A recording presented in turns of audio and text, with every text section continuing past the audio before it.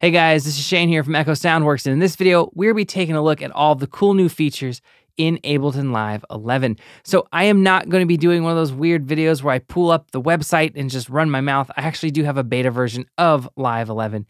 So I'm really excited because they've added two features that were on my personal wish list for additions to Ableton's ecosystem. Now, that being said, if you guys are new to this channel, I'm a Logic user through and through. I've been using Logic for probably 10 years. I've been using Ableton for maybe 3.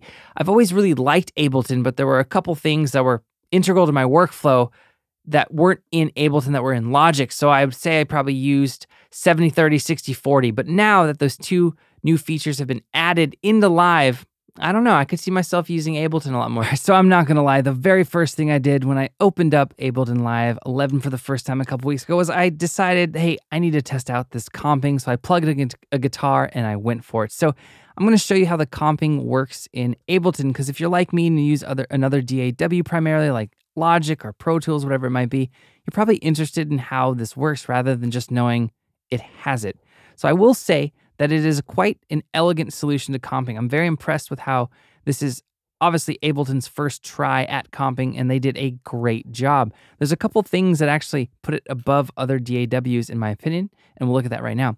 So this might, to Ableton users, just look like 3 or 4 different clips of guitar that I spliced together to make one coherent, cohesive clip, but it's actually making use of the comping feature. So let's play it real quick.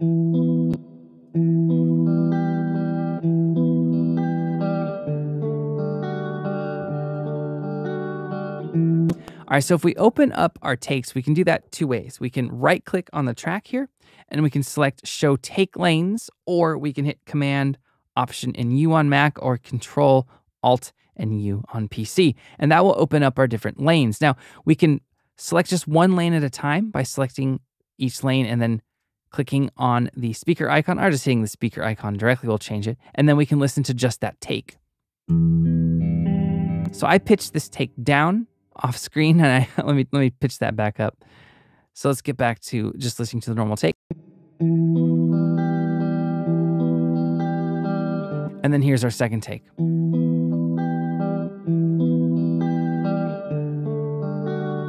So the ending of this take was garbage, so I'm definitely going to use the ending of the first take. So here's how you can piece together one cohesive take from these different lanes. I'm going to hit B on my keyboard to bring up the pencil, and I'm going to use the first chord from here. I think I want to use the second chord from here. I want to use the third and fourth chord from the first take. Let's take a listen.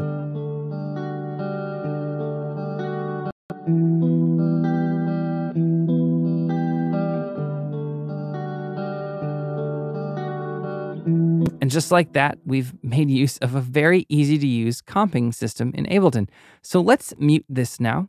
Actually, before we do that, let me go back to one other thing. So what I find very interesting and very unique about this is with each lane, you have the normal controls that you'd have for any clip or audio region in Ableton. So I can transpose this one independently from our other lane. I can warp it differently. I can do anything that I'd normally do to an actual track with a region on it, or just a region within a track, and it's a part of a comp. So I think that's pretty unique. I don't know of any other DAW that has that exact system. You can also use the new comping feature with MIDI tracks. So here is a Contact piano that I played, and I played a couple different versions of it, and it's in 2 different lanes. And here's the other one.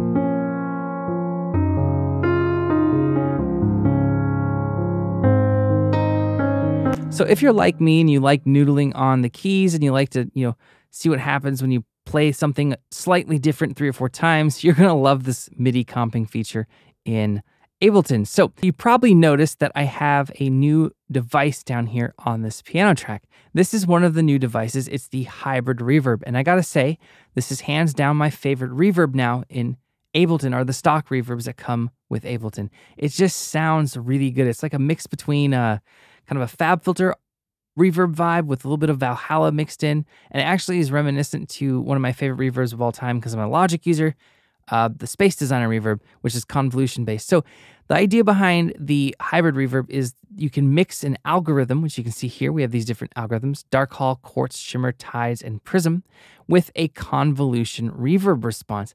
And the results have just been incredible. I mean, I went through some of the presets and they all just worked well. So I'll do that now.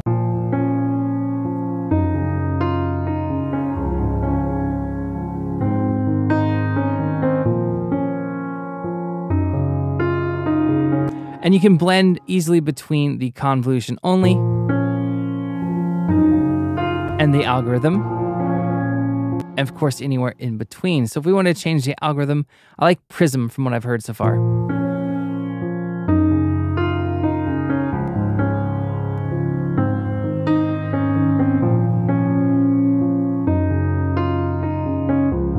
All right, let's try reversal protocol.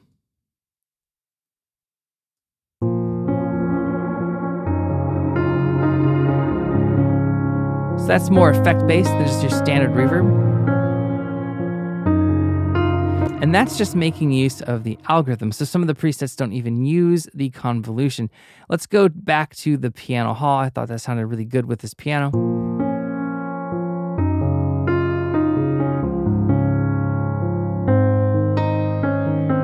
All right, so let's move on now to another feature that I'm really excited for. And I don't know why other DAWs don't have this. I know FL Studio has it, and it just always blown my mind that other DAWs don't have it.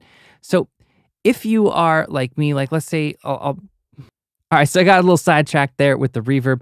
I want to double back now to one of the other features that I think are going to make a lot of people happy, and that is the scale feature now in the clips, the MIDI clips. So what we can do is we can actually assign a scale to a clip.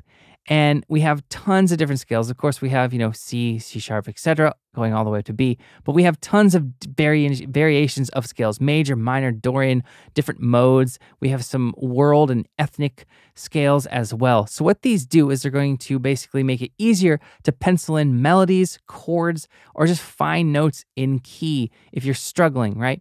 So let's just go and choose, we'll do F sharp minor. And we can see over here, we still have the fold button, but we also have the scale, which is going to fold the keys that we see to the scale we've selected. So if I select scale, the only notes that I see and that I have access to are in the scale. So if we bring up our pencil here and we start making some chords, right? I literally can't actually make anything incorrect here, which is a pretty cool concept if you're just getting started with music. So there is a chord progression that I just penciled in very quick, copied and paste using the new feature. And it's not a chord progression that I necessarily think I'd play that readily on a keyboard, but it works. There's no wrong notes.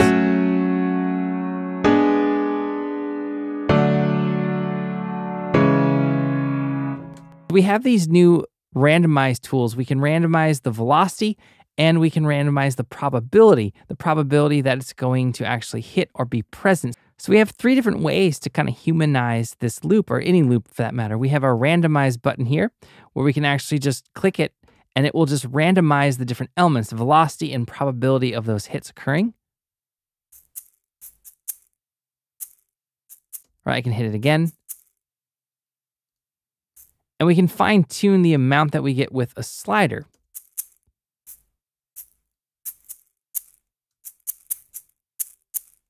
And good news for the MPE lovers out there, for the people who have an MPE capable keyboard. In the clip view for any MIDI track, we can go to this last tab here, and this is the note expression. So if you obviously you have an MPE controller, you'll see the note expression show up. But even if you don't, and you're using an MPE-able device in Ableton like Wavetable, Simpler, or Sampler, you can actually basically automate in those expressions, which is pretty cool. All right, so like I mentioned earlier in the video, this version of Ableton that I have installed doesn't have all of the new devices, but it does have two of what I think will be two of the more popular new devices in the update. The Spectral Resonator, which we see right here, and our Spectral Time, which we'll check out in a second. So Spectral Resonator is a crazy cool plugin. Flume is going to love these. So you can actually do a lot of crazy stuff with it. Here it is on the guitar that we heard a couple minutes ago.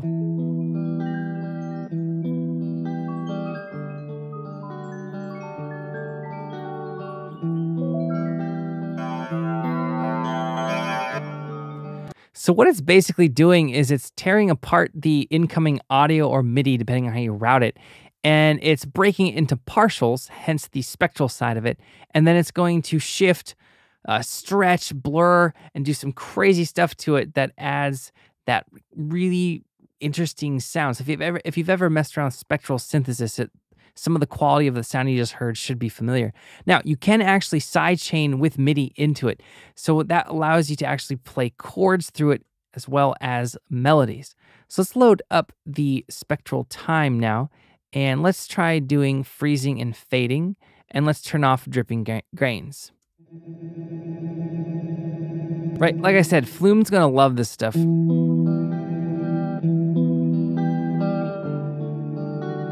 Let's do delay downshift now.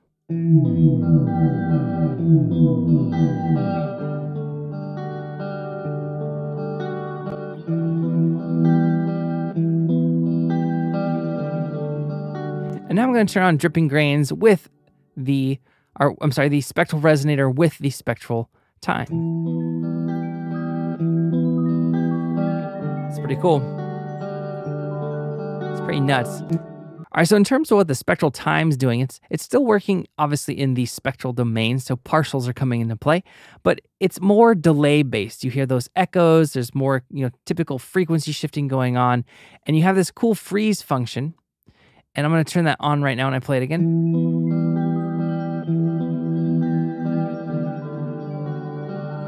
Which is going to be a lot of fun for sound design as well as for obviously automating into it and just trying to get some weird, cool ambient results. I think people are going to love these two new devices. All right, so that's going to sum up this video. If you guys have any questions or comments, you can post those below and we'll get back to you as soon as we can. If you guys aren't subscribed to our channel, you know the drill. Hit that subscribe button. The support really does mean a lot to us. And if you guys haven't ever checked out our website, echosoundworks.com, definitely head on over there. There's a ton of free content, samples, loops, and presets. And of course, there's some premium sound sets and sample packs as well. And lastly, if you guys use Instagram, consider giving us a follow. We run a lot of contests, giveaways, and promotions on that platform.